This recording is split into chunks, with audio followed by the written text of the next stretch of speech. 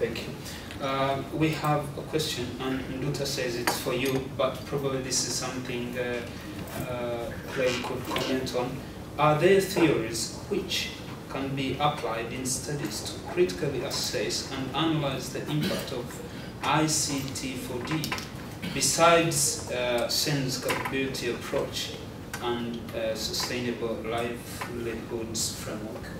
Did you say me or you, but something she can comment. Because Dorothea only knows capability theory. She's the cheerleader for it. Yeah. Well, so the answer was the great academic's answer was read my book. Well, it's not a book, unfortunately, it's a working paper.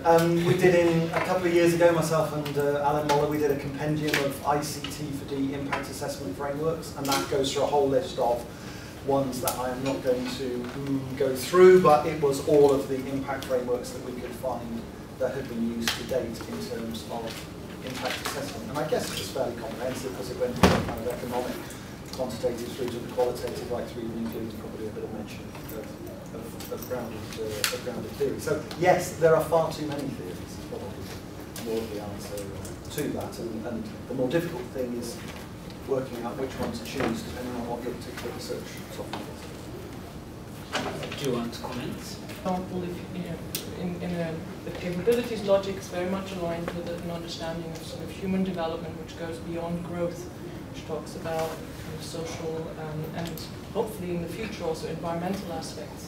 Sustainability theory and work in that area is already talking about social and environmental aspects as well as growth. So it kind of depends what you think about as development, and then how it then also fits with the particular sector that you're working in or the context that you're working in. So fit matters, and I'd be the first to argue that we shouldn't, hopefully we won't basically see ICT4D erupt in trends. So, 1 year there's a significant book on the capabilities approach coming out, and there's a trend, and then the next year, whatever trend that is, but we do need more engagement with theory. And I think that the special issue that you edited, that basically in IPID, which basically also highlights some kind of key theories in ICT4D is very useful. I think also that the colleagues over the heresy, but the colleagues over at IPID 9.4 are doing some excellent theoretical work, and it's worth looking at the other conference there as well.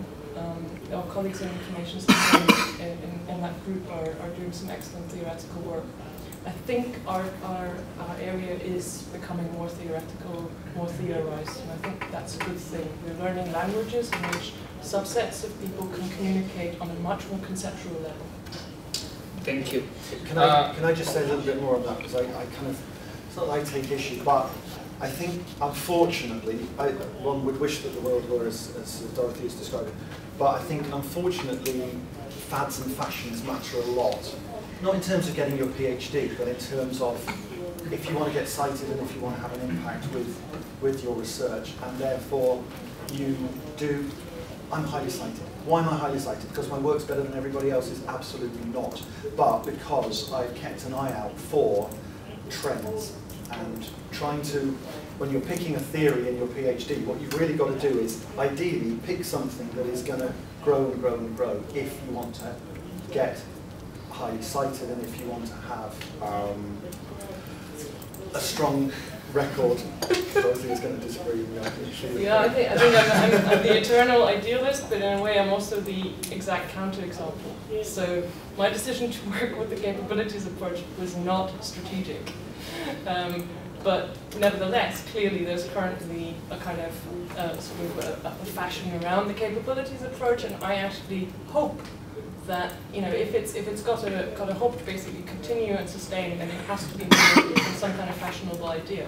What I'm trying to get at is that we basically need to be clear about what we mean by development in this field. And there will be some people who will subscribe to basically a more holistic understanding of development, and they will need theories like the capabilities approach to express that. And that, to me, is basically why I was looking for a theory that could express the kind of the ideas of development sort of a more pluralistic approach, a more participatory approach, and I needed the capabilities approach to get me out of a mismatch, a cognitive dissonance between the theories that I was reading and the kind of things that I believed in. Just a small comment on the PhD dissertation and the relationship between theory and the actual material you have. The theory you choose or end up working with will not be the only value of your work, especially not if you're doing not doing the type of PhD where you have several articles. If you do a monograph, the data that you collect and the moment that you capture and your empirical data will also be of immense value to future researchers. So on the one hand, you will have the data that you have collected that is unique, and you bring that to the research community because actually you captured that moment, you captured that process. And the theories that you use are supposed to elucidate that data. On the one hand, yes, you can think strategically and pick a theory that's going to be based so that you do get cited, that you do get read. On the other hand, there's a value, as Dorothea says, to think about, okay, what do I want, how do I want the theory and my data, my empirical data to interact? What do I want to show? Where do I want to go?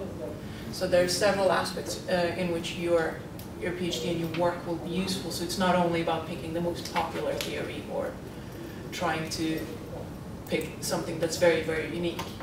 It's sort of, it has to be an organic. For sure, I know professors.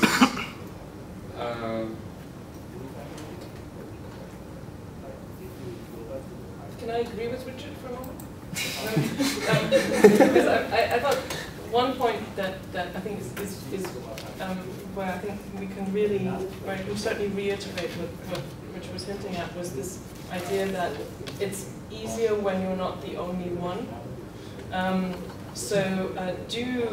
You know, whatever approach you choose to take, try to figure out who else is out there, and try to kind of build a kind of a community, and don't just let your supervisor be the only community that you have. You know, there's often can be a group of people who understand where you're kind of coming from, and when you're in the middle of writing, you're kind of writing up your PhD and so on, you will draw on them as a source of, you know, I'm not mad. Other people think like this as well. I'm not on my own. So in that sense, you know, look after your mental health. And do make sure that you've got a community of people who have a sort of a similar idea. In Manchester, we say find your tribe, which is, you know, try out a number of different conferences, see who you really feel that you fit in, and then just keep going with them. Don't spread yourself out thinly, touching a lot of different bases, but really go with them and really stick with them. The people, the PhDs we know who sort of get the jobs at the end are the ones who really kind of find the tribe, focus on that, make connections, make contacts within that group, and make them as deeply as they can within the PhD process, rather than jumping around at a number of different ones.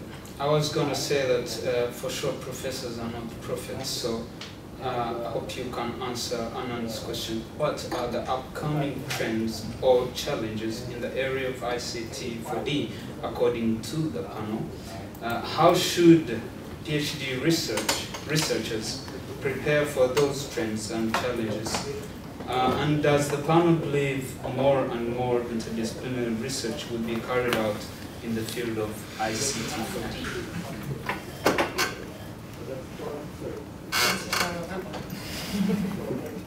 Upcoming trends and challenges. Mm-hmm. Should we separate them in the three that you have there? Or you can go one by one. Okay, fine. So thank you, Anand, for those questions, which are really, you know, really broad and futuristic. But I think it's something that it's you know, I'd love to hear what people in the audience say, because hey, you know, we've all got our own positionalities on this. My sense is that ICT for D is growing up. Hallelujah! Finally, I think we're becoming less sort of hyper excited about sort of the latest thing, you know, kind of my best here, you know, less of the hurrah for my thing stuff, and some more kind of big picture discussions.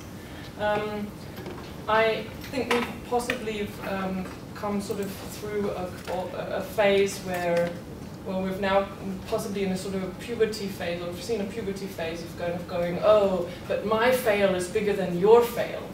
I hope that we're kind of moving beyond that phase to also a more considered discussion around learning. And I hope that we can move to sort of a more considered debate and dialogue with the wider development studies field. Fundamentally, if we're kind of thinking about this as ICT for development, there is a directionality, and development is the kind of is the direction of travel. And there's some big debates there. I'm not sure how, probably this will come up from other panel members as well, but there is a huge debate around ecological sustainability, not just project sustainability, but ecological sustainability, sustainability with a capital S coming up. There's a question around ecological limits. That's kind of, for me, in you know, the final chapter of the book, that's kind of my sort of also a direction of travel conceptually. I think there's possibilities to think about sort of development theories that help us towards thinking kind of this kind of big picture stuff. And I don't think we need to reinvent the wheel with theory in ICT4D. There's a lot of kind of theory out there which can be also used in our field, and I'm looking forward to those dialogues. That would have been my comment for the number one. And then he'd like to ask some questions around how do PhD students prepare and so on. Can we do that for now, or just on the first one? Probably. I'm tempted to say that the main challenge is climate change, and the way we should prepare is learn to swim. But I kind of already answered those questions when I gave my presentation about post-2015 and analysed the kind of the continuing priorities in development and the new priorities in development and how those are going to shape ICT4D. And I mean, my main answer will be in. Anyway, I guess I already answered that. But Dorothea plugged her book. Allow me to plug somebody else's book, which is Ben Ramalingham's book, Aid on the Edge of Chaos, which is really arguing about how we need to change the whole view about how we see development. And that I kind of said this already in my post-2015 discussion briefly, but how we need to move to understanding these complex adaptive systems. And I think from that spills out a whole load of things. I mentioned a couple of them in terms of looking at agile approaches, in terms of looking at resilience, ideas about emergent leadership. There's a whole set of new ways of thinking about approaching development in this new paradigm for development that may not emerge. And I think all of those have got implications for ICT research. So I think, I keep coming to the second question already, but I mean, in terms of preparation, I would say start reading about that, start engaging, it really flows what Dorothea was saying, start engaging with the big issues, as I already said earlier on this afternoon. Sustainability is the big issue that's coming out post-2015. There's a whole set of other things. So start engaging with that so that you understand what are the big issues in development, because that's a key field that we're engaging in. And I think everybody here we all have enough of a technical background to engage with ICT trends and have some understanding of them. So the gap for many ICT researchers is development trends and really understanding what those are and making sure they're engaging with those. Dr. Katja, do you believe more and more interdisciplinary research will be carried out in the field of ICT4D? Yes, but I would like to add my little 2 cents to this previous number one answer. One of the things that Spider has been focusing on, and I've been thinking a lot about during this conference, during the past 4 days, is not only do you need to look at the big issues, the sustainability, the climate change, the big theories, but also have your eye on the practitioners. Connecting research to actual practice and making your results and thinking with what will actually be done and what good will your research and ideas do in the end, and how to bridge that gap, because it's quite difficult. And Spider has been trying to, we've been working on a practical level trying to make that connection, and it is quite tricky because it's two quite different fields, even if both are in development and fighting with the same issues like MDG goals, etc. The endeavors are quite different, and researchers need to think about how to connect to practitioners, how to make the research valuable, operational. I mean, how do we make it in the end useful, immediately useful for something else other than our own publication list and citation list and, you know, careers. So that's also an important moral aspect of this whole endeavor. I just want to totally agree with that, and get out into the field is in terms of preparation. I'm thinking that the paper I wrote about ICT for You 2.0, that came from a week spent in Bangalore just hanging around with a bunch of ICT for You projects. You just really get an insight you just cannot get when you're stuck in the university setting. So I think that's a key preparation that enables you to balance alongside the kind of big intellectual issues, what is actually going on the ground, what practitioners do. Can I come into this very multidisciplinary? So, just to maybe add to the conversation so far, I also think it's about teamwork and it's about division of labor. So that means that an individual, if you're doing a PhD, you're almost sort of trained to be in this mindset that, you know, you're the project manager of your own project, it all depends on you, and you've got your X amount of years that you need to pull this through, and everything depends on you. And that suggests that you have to kind of all of a sudden become an expert in everything if you're trying to actually achieve something. And I think that's probably a direction towards kind of three things. One is a heart attack. Second is probably a high degree of frustration, and thirdly, possibly failure in a Bible situation because your methodology won't stand up to that.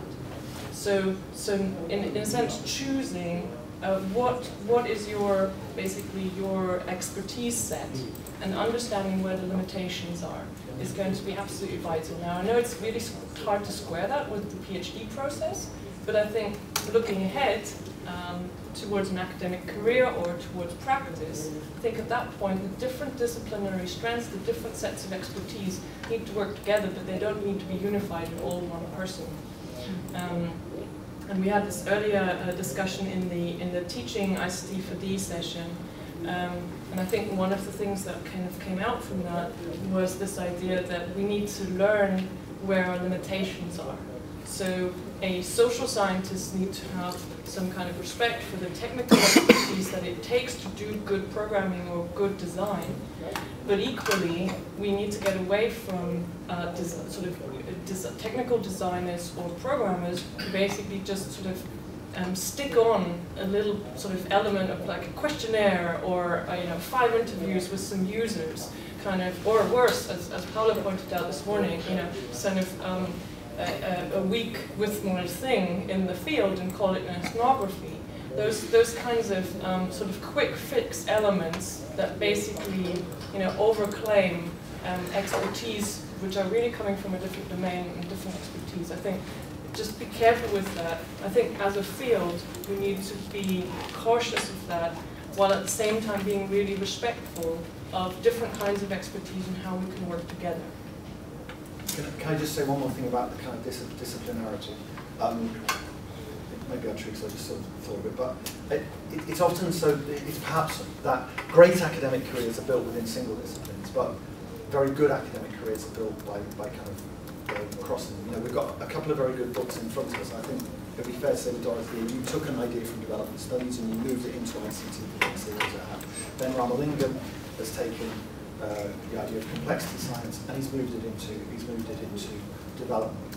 And so there's an awful lot of mileage in being a bit of a hybrid and being a bit of a straddler, because you see ideas from one place and you bring them into another. And of course, we're perfectly placed for that in ICT because we're already straddling at least a couple of disciplines. So I don't know whether there's going to be more or less, because we all know as academics there are serious pressures to be monodisciplinary if you want to get promoted. and serious pressures in terms of getting new funding, sometimes against multidisciplinarity. But I think that notion of bringing ideas from one discipline into another is the basis for much of what I've done, and I think that can be a very solid basis for very good work. I will open the questions to the audience. Can we take him first, because I have his questions, but I want him to read them. Can I read it from your tab, because I looked it up and I couldn't find it.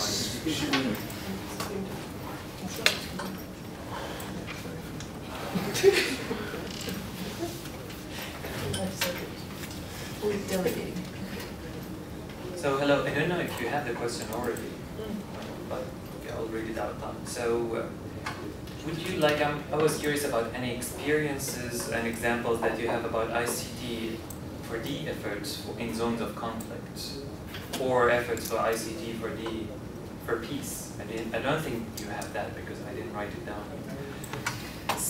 So it was in parallel to the question that Edgar kind of posed at the beginning, which is related to governance. And to me, it's a little bit also kind of an issue that's very big and very powerful and makes sense to pay attention to, but still, I mean, I personally have looked a little bit before coming here because I'm personally interested into this issue, and I couldn't really find anything that's related to, long, serious effort related to ICT for D projects that are dedicated for conflict and for peace.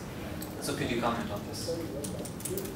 Okay, I mean, so Mike Best just published in Communications of the ACN this piece about ICTs and peace building.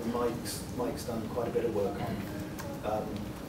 on ICTs and peace building, and certainly, so I mean, first of all, I should also kind of say that I think absolutely it's going to be a growing area. If you look at the trajectory of development, I was putting in a bid the other day, and I looked at the list of DAC countries that kind of fall into the least developed countries are the ones that you've got to focus on for DFID.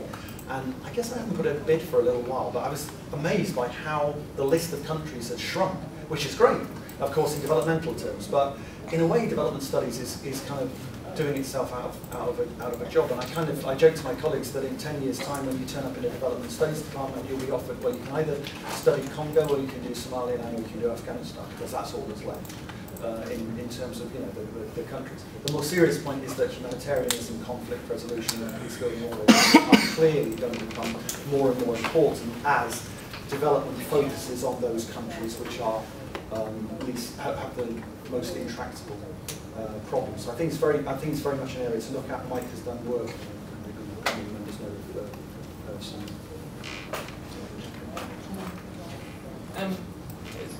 The flippant remark on top of the story about what's left in 10 years' time could also be that if we change our paradigm of what we mean by development, then at least for us, we can redefine developing countries.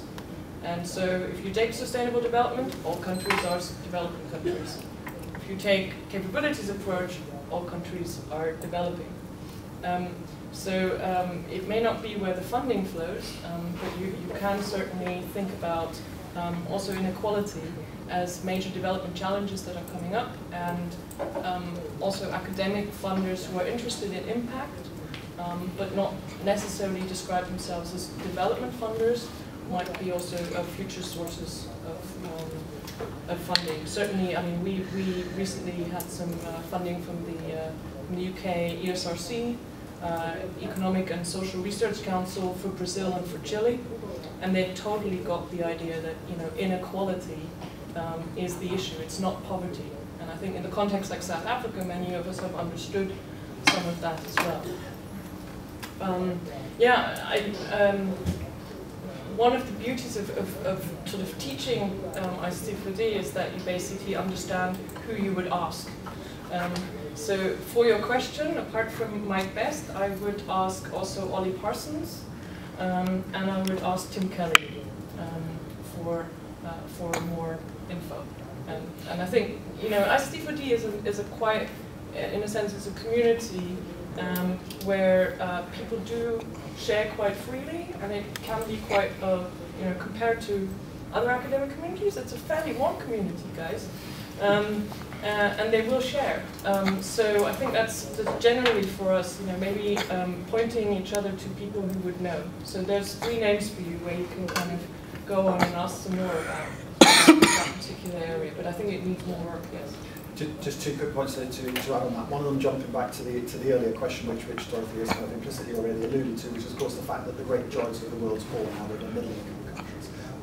Not the great majority. The majority of the world's poor now live in middle-income countries, not least developed countries. And the second thing is the small increase in work on the military, the role of the military in development, which is starting to emerge as well. And that would be another angle that one could look at. Though of course, we all realise it's incredibly challenging to try and do this kind of research. It's on the Millennium Development Goals looking ahead. So in 2000, the 2 objectives, 7 was environment, 8 was coordination of donors, were the least constraining, and they were actually those affecting the so-called developed countries. In those 2 issues that you raised before, so climate change that is becoming more and more an urgency, we keep saying hurricanes, devastating things when the COP conference is going on, but it seems that the audience are in denial completely at the decision-making level.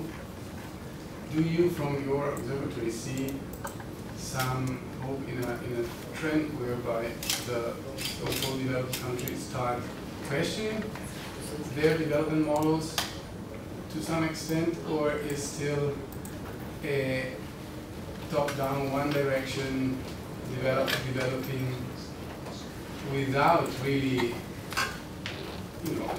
looking at the limits, looking at the what's not going well, in pursuing that direction? I know you answered already about resilience, but I would like to have one. So we put in a bid in, I can't remember, I think it was 2008 for a project in ICTs and climate change, which I kind of said, look, this is going to be great, it's going to be a real big project, absolute foundation. And then of course, straight afterwards, economic crash, northern countries are just not interested in climate change anymore because we've got to dig ourselves out of a different hole, and that's why climate change has kind of not disappeared, to be fair, but has kind of has gone down like that. What's going to happen in future? I honestly don't know. It's kind of a bizarre situation we're in, isn't it? That you look at one level and kind of say, but there's this vast thing that's about to happen to the planet if you're not really careful. And on the other hand, people are just going, oh Lord, never mind about that. We've got to try and get our growth rates up. And so, will the models of development in the global north change? I don't know, and I think what's very important is what's the narrative we can give to development. There was a very strong narrative around the MDGs because they were so simple and clear, and there was a very strong linked narrative around kind of live aid, around debt, making poverty history. I think a lot depends on the NGO. One of the big problems with the NGOs at the moment, a lot of the NGOs are very, the advocacy organisations are very engaged with trying to influence the post-2015 agenda. What they are not engaged with is, can we think of a big narrative around development that we can sell to populations in the global north? Because if we don't, then fairly clearly development will slip down the agenda, and heaven knows how it's holding up in the UK with the Tories, for example, and isn't it in Holland who there's the party that says its target for aid is not 0.7% but 0.0%. I don't know I suppose it depends how we feel as well. The aid, development, all those things are kind of under pressure at the moment because everybody in the global north is looking to their own household budget, so they're going to survive, or we're going to stay in a job and so on. And actually, perhaps one should celebrate the fact that we still care about development and climate change to the extent that we do. We haven't been completely inward-looking and selfish, and therefore maybe turn outwards again in the future. May I be provocative? Yeah, do you want? I could very briefly maybe can't just come in. I think if you're looking at the balance of probability, you know, we're probably dancing on the Titanic. On the Titanic. Okay. But if you're looking for sources of hope, there are sources of hope, and that's kind of what in a geography department where I sit, you know, there's a lot of discussions around that. It's like, you know, goodness gracious, you know, Kyoto can get renewed. You know, what's happening now. And I think some of the sources of hope are probably not necessarily to be found at the kind of the political level. So, you know, if you're kind of feeling down and out about it, maybe read J.K. Gibson Graham, who basically talk about sort of an alternative way of practicing localized resistance in basically capitalist unsustainable structures. So I think there are some sort of narratives that are worth checking out. There's a lot of innovation going on, you know. I think the question is, where is IT in this? And is it more part, on balance, more part of the problem or more part of the solution? At the moment we've got a completely unsustainable business model behind our mobile phone. E-waste is a growing problem. You know, the amount of kind of kit that goes into various projects without the logical kind of recycling loop, etc., is huge. So probably at the moment, you know, sort of there's a lot of kind of IT that's driving the existing unsustainable model rather than subverting it and breaking it. But there are some examples. We recently did some work on looking at e-procurement actually, and asking citizens what kind of criteria they wanted the state to use when making buying decisions in Brazil and Chile. So the public coffers there are fairly full, and it was basically asking about, you know, how do you want the state to spend your money? And you could use IT to kind of also, you know, sort of poll on some of these things. And there was great support by the populace to take social and environmental criteria into account and pay more on the economic side to have that taken into account. Now, if that means that, you know, a state like Brazil already all of a sudden basically puts energy efficiency into their procurement criteria, wow, that's a shift. That's kind of seismic move. We also then see kind of an effect with businesses that they adapt to that and so on. So I think there are some policy levers, and there are some policy levers that can basically potentially be articulated through IT. Participatory budgeting and participatory procurement is something that I'm quite interested in, because it potentially gives a scale, you know, beyond sort of small-scale ethical consumption. And I'll stop there because I could go on. Can I give just two quick things? One is, how does ICTs link in? So maybe reading also Castell's Networks of Outrage and Hope, because although he's not specifically focused just on ICTs, those underpin all of those social movements that he's looking at. And then drawing out of that as well, I think there's an interesting research agenda around ICTs and hope. We've just done a bit of foundational work on that in Manchester, and you can look at hope as an input to ICT projects, what people hope for, and also as an output from our ICT projects. And interestingly, particularly in developing countries, ICTs seem to engender a sense of hope in people, perhaps far beyond what rationally one would anticipate, and certainly in a very different way to what one would typically see in the developed world. People really believe, maybe not correctly, but they really believe that ICTs are going to help bring a positive future, and that sense of hope within them is actually a facilitated mechanism for many other development, you know, being active developmentally and not being a hopeless person and thinking, well, you know, let's withdraw into fatalism, there's nothing we can do about it. So I mean, we've only done very basic work, but there's some very interesting question there about the relationship between ICTs and hope. So I just want to be quick. This morning we had an open session with my colleague Kleine, which is also a PhD student, and we were trying to address this idea of development and discussing. And yes, we do have trends, but I will rather try for us to push some trends as well. It's like, at least for the two of us, we are really concerned with the social structures that are constraining and causing some of these problems.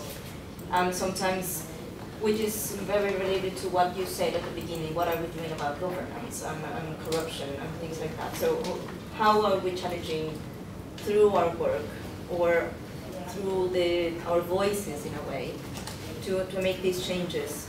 And that's something that I think we need to address as well, not just to see the trends and where can I work, on who am I getting the money to do something, but as well how can we be in a way activists to make development more meaningful. I am a fan of the capability approach as well, so just to provoke. I mean, on that, so you first of all have to start off, well, first thing to say, the MDGs didn't have anything about systemic structural transformations. They were of course silent on that, and we can pretty well bet that the post-2015 agenda will pretty much be the same. So I don't know if you know Thomas Polger's work, but he's got some very interesting stuff. He came and gave a talk for us a couple of weeks ago in Manchester, and he's got a great analysis about the MDGs and post-2015, and he has actually got a specific set of structural goals that he would set, which I kind of thought were very, very innovative. So one of the examples was, well, the arms trade is a bad thing, but you're never going to ban the arms trade. So what we should do instead is we'll just have a kind of an international tax on the arms trade. So if as a northern country you wish to indulge in that and sell loads of small arms to Africa that fuel conflict and violence, you can carry on doing that, no problem, but you'll pay a tax on that into a central international development fund. And he looked at many of the kind of the bads that exist, the systemic bads that exist around kind of global finance and so on. And we kind of got suggestions about how we might deal with that, not in a kind of we're going to regulate this out of existence, but how we can use kind of a little more sort of like behavioural economics sort of nudge mechanism. So an interesting question will be, what's the relationship of ICTs to all those things? How could ICTs help to support some of those structural transformations? But you have to start with understanding what are the structural, and agreeing, what are the structural and systemic transformations that we seek to occur. But running back to networks of outrage and hope, for example, we might be interested to say, well, we want to support bottom-up social movements. How can we use ICTs to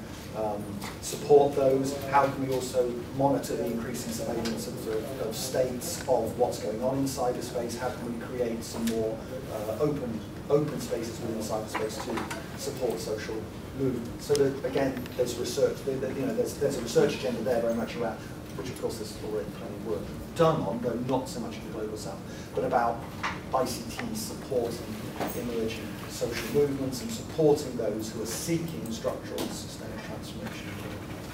The governance and what Edgar mentioned in the beginning, just because governance and anti-corruption wasn't in the MDGs doesn't mean that practitioners didn't end up working with them in practice in trying to reach for the set goals.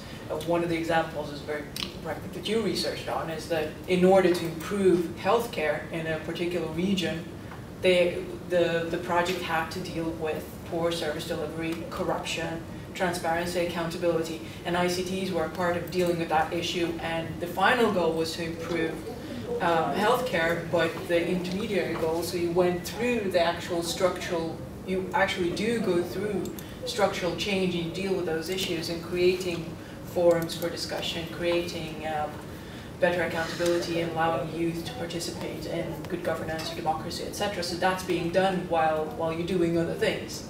So it's not as hopeless as it may seem just because it's excluded. No, but it's like you have to look in many different areas. And even outside ICT4D, just to go back to the issue we talked about, volatile shocks and uncertainty. Yeah, shocks and uncertainty. There's a lot of research that's done and a lot of work that's done, but not under the ICT4D label. I know that the Swedish Army Military Research Institute, they're doing lots of work and research on dealing with natural disasters and dealing with other things, and a part of that is also, of course, ICT. Their research will, of course, their focus will be slightly, or not so slightly, affected by the policy, the politics, etc., etc., etc., but it's still being done and it's still open to the public and it's open to use. So there are many things are being done, but it's all scattered occasionally. Any additional comments? Briefly, I think that these kind of structural questions are incredibly important, and it's something that has become sort of less fashionable in a kind of largely neoliberal kind of development setup. We're talking a lot more about agency than we're talking about structure. But let's be clear, you know, there are different ways of being an academic. There's one way of basically identifying where the next funding pots are going to be, and where money is going to come from, and then betting on that horse. And that means that the powers that be that also control the money, they don't necessarily have an interest in asking big structural changes. Then there's kind of the kind of impoverished Cassandra figure that basically calls out in the wilderness but never gets any funding, but makes some important points. I think there's a lot of value in that figure. But you know, they need a lot of kind of resilience to kind of carry on with that. And then I think there is something about identifying in your funding landscape, you know, what are sources that you can kind of tap into for the size of the kind of project that you are kind of thinking about. And it's easier, particularly for social scientists, because they don't need so much kit.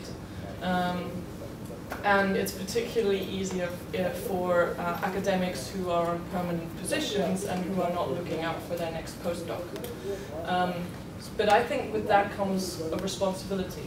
So if you are an academic and you are, you know, sort of in a relatively safe position, then I think you do have a responsibility to think about big picture issues and in how far are you implicated in the existing kind of power structures and in how far is it your role to challenge. Ron? I actually have two questions. The first one is kind of a simple question, but I think it might not be an easy one. Speaking of the interdisciplinary research, I come from a discipline which is called communication. People might be wondering, what do you do as a PhD student in communication, right? Is it something related to journalism, news report? So I'm wondering, apparently in different fields, we have different criteria in terms of how to evaluate a good theory. So I wanted to hear from you guys, as an experienced scholar in the ICT development sort of field, what is a good theory for studying development issues? Well, I would say what is a good theory depends. For me, I'm a social anthropologist, so a theory is a tool, and it depends on what it allows you to do with your material and what it makes visible in the material, what arguments you can drive, or conclusions you can draw from your material and what it allows you to see. At the same time, of course, every theory has a flip side in the sense that it elucidates certain things and obscures others. And of course, since we're talking about, we've been talking about moral issues, and as Dorothea said, the Cassandra thing, what will you be saying? How will you be using your voice as a scholar? And it will also, of course, play into how you will be presenting the field, your field of research, to other scholars, and potentially to the field itself, as everything is interconnected, and you should be very prepared for the fact that your informants, your field, will be reading your research or either agreeing or disagreeing with it. So a good theory needs to meet several requirements. It needs to meet the intellectual, the very process of research, where you apply the theory to the material and see what happens. But it also needs to, ideally in research in general, but even more so in the development field, you need to have the moral aspect. What will it do in the future? Where will it go? And of course, as Dorothea said, that it's not doesn't necessarily have to be the most popular theory, but you need to think about what are you contributing to, what's your voice contributing to the future.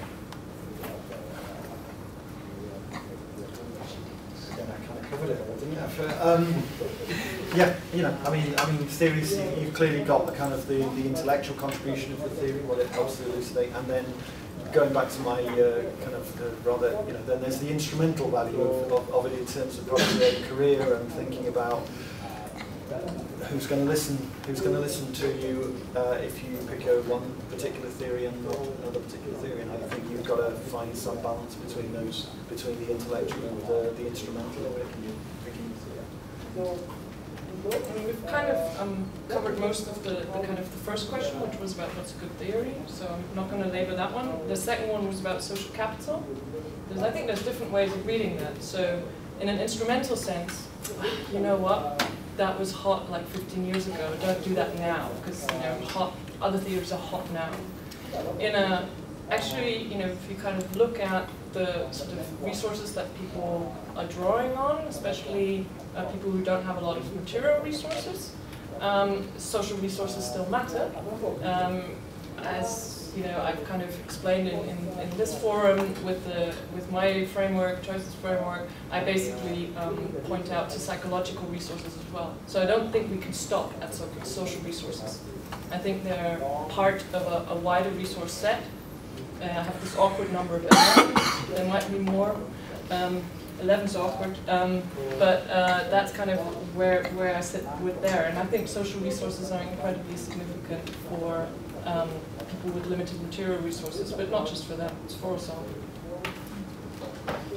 Just on that, it's one of the sort of, I don't know whether it is or not a little theme that I picked up, I hadn't picked up before, but of kind of the incursion of psychology into development and the incursion of psychology into ICT for D. That there've been a couple of presentations, posters, and so on like that, and that I don't know, that's something I hadn't really picked up before. People who sort of properly say, well, I'm coming from a psychological perspective, and I was at this year's Development Studies Association conference, and there was a session of 3 or 4 papers on psychology of development. So that's something interesting. I mean, we're flipping back again to sort of trends and so forth. That's something I kind of think is interesting and something maybe to be keeping an eye on if you're thinking about looking for groups of people who are working on an area and thinking about something that might be instrumentally useful for illuminating things we didn't see before, but maybe, intellectually useful, but also instrumentally something that might be both. Good. Any more questions? It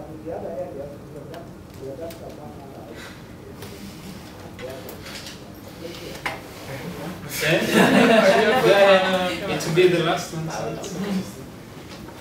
Going back to this, are these Trojan horses to come with this command and control mentality that is against the ecological thinking, systemic thinking you were referring to before? So it's true, the country example you gave me before, Dorothea thinking of the sources of hope, that's true that we can do many things leveraging technology to fight against climate change or whatever. Yet in terms of questioning the mindset that developed countries have, it's really tricky, it's really a paradox, because inside here there's the mentality that is what caused the problem in the first place, and still when we come with this wonderful machine in our pockets, people look at us like this is the way to go. So I don't know, just leave it there. There's a beyond the instrumental value, I think the symbolic value is what really tricks where the problem stays, the roots of the problem stays. Was it clear enough? Ish. We can work with it. Yeah, I've also packed up like a different mobile. So just to illustrate, I basically have one for work and one for home. So the home one got second-hand, and it's kind of put together with a few kind of sellotapes, and it's now 8 years old since I got it second-hand. And it doesn't do internet, or at least I don't want it to do internet. And so I have a personal and I have a work life, and I like it that way. So I think there is something about how much we can actually choose. Coming here to kind of capabilities thinking around the lives that we have reason to value. The life that I have reason to value is to go offline, but still be available if there's an emergency. And of basically keeping my personal life and my work life separate on occasion. But translating that into technology, takes some work, because, like you say, it's so easy to have it all go together and so on. So I think there's also some work to be done about us and our technology use, and basically re-educating about what kind of lifestyles, what kind of lives do we value and what do we want to do. I don't think we can necessarily blame the makers of the mobile phone that they're basically banging out the latest model. There's nothing to say that we can't resist it in our own lives. There's sort of other examples of technology use. There's questions about how you work with email. Do you take there's a colleague in the MIT who, for example, refuses to do email on weekends and evenings, and also takes a full day off the internet per week as an internet Sabbath. So I think we have agency, and we can use our psychological resources to actually shape the kinds of lives that we want. It's not like it's all kind of given. And then we can maybe have a more informed dialogue what kind of technology we want. And I think that's another challenge. As soon as we understand that the societies that we live in the global north are unsustainable, and therefore we need kind of a much more profound change, possibly also at the psychological level, one of the things that has to change is our relationship with technology more widely. And our colleague and friend Ugo Vallari, in part of the alumni community of London ICT4D, has kind of set up the Restart project, which is just a simple idea of basically getting people together to basically have a repair party. So people bring their kind of old kitchen gadgets and toasters and mobile phones and everything together, and basically similar to a hackathon, except that they're basically restarting that material. So that's another, for me, that's a source of hope. That we can think creatively about our relationship with technology and changing that. And surely that must be part of the answer towards a more sustainable kind of general future. So, yeah, I think so. We have to kind of make personal decisions to the extent we can make those decisions. We have the ability to make those choices between whether we think these devices increase our freedom or our unfreedom. So I was going to get out my mobile device, but it's there. I don't have a mobile phone, and I'm not going to get a mobile phone because my belief is that it increases my unfreedoms more than my freedom. But I'm free to choose because I don't know how to put this properly, but I have a certain perspective on the world, and I feel I have the ability to choose. I wonder if that's true for many people in the world, that they do have that freedom of choice, because there's a real danger of the kind of false consciousness that the association between new technologies and modernity means that many people feel that they don't have a choice, and that they do have to pick up what could very well be a Trojan horse for consumerism, for perhaps for fewer freedoms than not. That could take us over. One big issue we really haven't got into is whether are ICTs really going to save the planet, or are they going to screw up the planet? And fortunately, one of our jobs is to try and make sure it's the saving the planet, not screwing up the planet. But it certainly, I think, we all know well enough that there is no simple sense in which ICTs are going to lead us to a brighter and a better future. We all clearly see the danger signs that we're being drawn into. We see them and we have choices. To some extent we have choices to make, but many other people, I don't think they do particularly have choices about whether or not to engage. Thank you. That marks the